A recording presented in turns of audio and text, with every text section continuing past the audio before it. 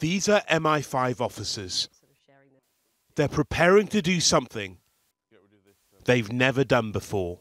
Okay, well, I am an agent runner in MI5's terms. As an investigator, I look at Al-Qaeda and Islamic State. I have sort of progressed as a team leader within counter-terrorist operations. I've been given access to the security service, where staff have agreed to share with me secrets that many of their families don't even know.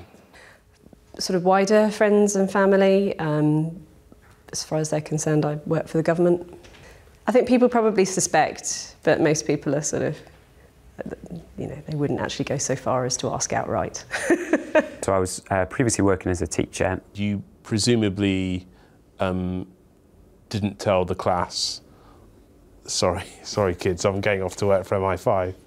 That's right. I'm not sure how that would have gone across, whether they would have believed me, but it's one of the things that we have to manage in our life, is what we say to people about what we do.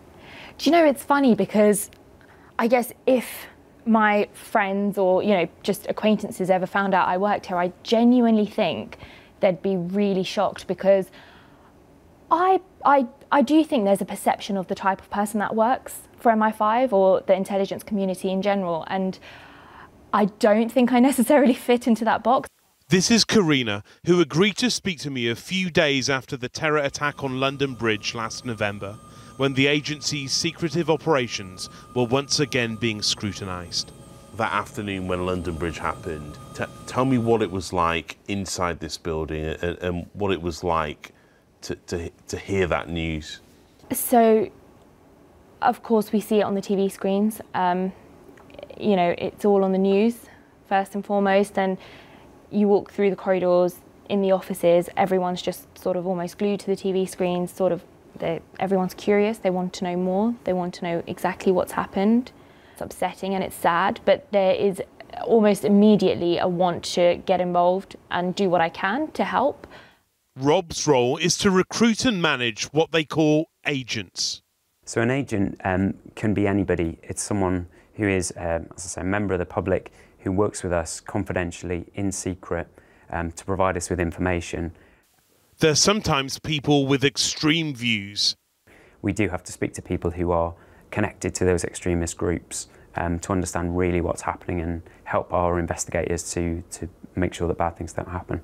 But is there any moral conflict for you in terms of working essentially in a team, perhaps with people who have done bad things, or at the very least think bad things?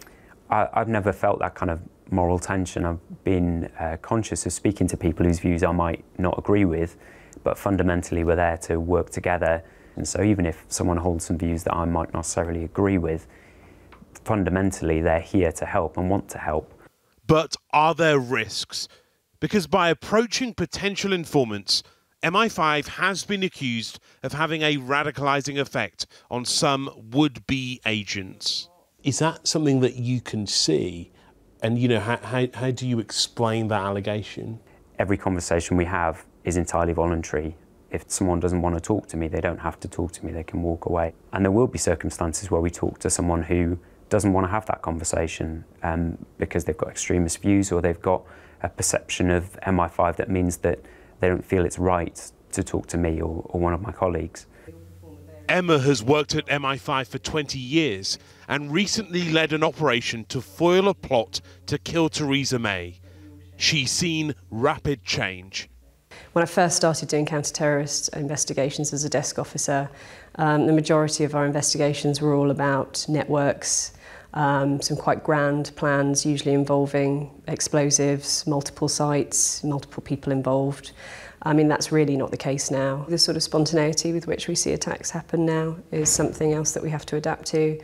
Right-wing terrorism, as you rightly point out, is a very different thing. You know, it's a very different set of motivations, it's a different target set, and they have different ways of working, communicating with each other.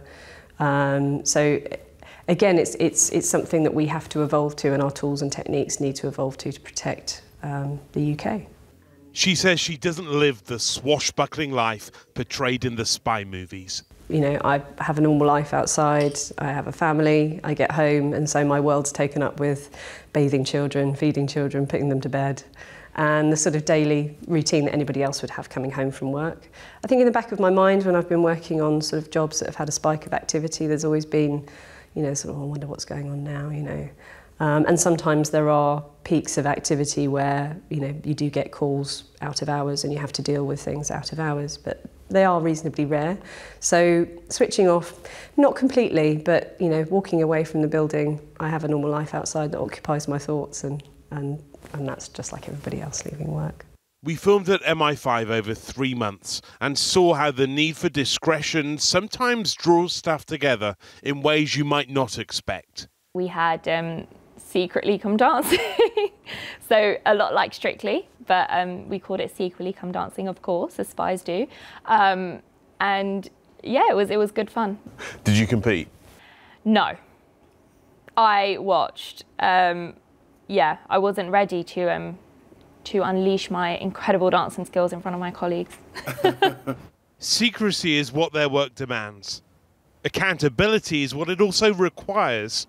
MI5 is having to adapt not only to changing threats, but to growing scrutiny too. Rohit, Kachroo, News at 10, inside MI5.